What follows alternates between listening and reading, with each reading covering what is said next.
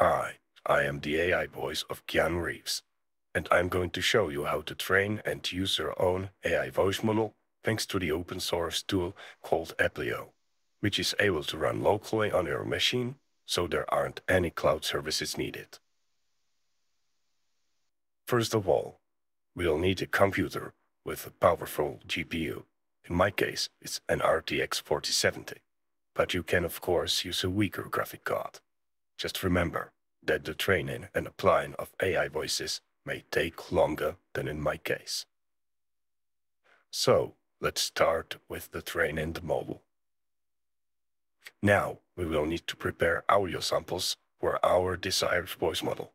The minimum length of the samples should be between 10 to 15 minutes in total. It doesn't matter whether you have just one big sample or multiple short ones. Actually, Applio will split the given samples into the small, approximately 5-second chunks for processing purposes, so you don't have to worry about that. But the cleaner the samples are, the better the model will be. If your speech samples have some background noises or something like that, you can try to clean them using a tool called Ultimate Vocal Remover, which is able to split the voices from the rest of the sound in the sample. Once our speech samples are ready, we can proceed to the training itself. In Applio, go to Train section, fill the name of your model, it depends on you what the name is, and set the path to do your samples. And now, click the pre-processed dataset. The Applio is going to split our samples to the small chunks, as we mentioned before. Once done, we can proceed to the next section, which is Extract Features. This is needed for the extraction of the voice pitch. And now, the training. As you can see, we have multiple sliders here. First, represents a batch size. Basically, it represents the size of your VRAM. So, if your VRAM is 12 gigabytes, like in my case, then set the batch size to 12. The other two sliders are related to epochs. Epoch refers to one complete pass through the entire training voice dataset. And the more epochs we have, the better the model will be, but also much more time we will need. So, we can choose how often we want to save the epochs. We can keep the save every epoch to 10. And also how many epochs we want. The most superior models have usually around 300 to 500 epochs, but for our purposes, the 50 will be just fine. We have here more options which we can enable or disable. We'll just save only latest and uncheck the save every wave. The interesting feature here is also overtraining detector, which is preventing the model from overtraining. Because if we will choose too many epochs, then that might be counterproductive for our model.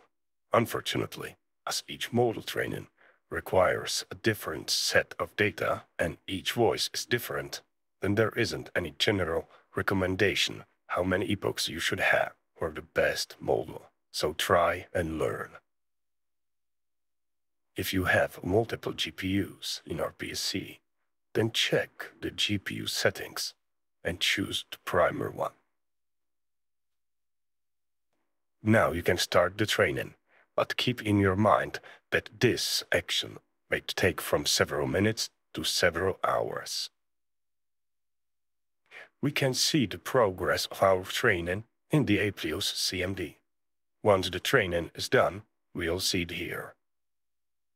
If your training is over, go to your Applio's directory and here to the logs. Here you should be able to see the folder called by your model name.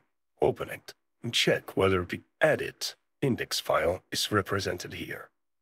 If not, then go back to Applio and click Generate Index. The index file is needed for the proper behavior of your voice model. Now, as the hardest part is behind us, we can try and use to apply our new AI voice model to some another voice. Go back to Inference, choose your voice model. If you cannot see it, please click Refresh. Now choose your model, choose your index file. Here you can choose whether you want to work just with one file or with the whole batch. Drop the audio file which you want to replace with your new trained AI voice model. You can also play it here. The Witcher, Part 1. Later, it was said the man came from the north, from Roper's Gate. Now, we could either click directly a convert, or we can check advanced settings.